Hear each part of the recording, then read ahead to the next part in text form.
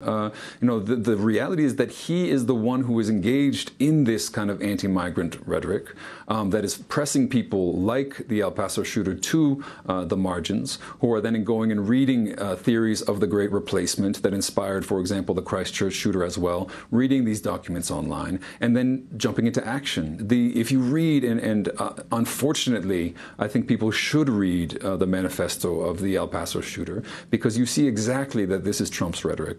But it's also the rhetoric of border control that's been,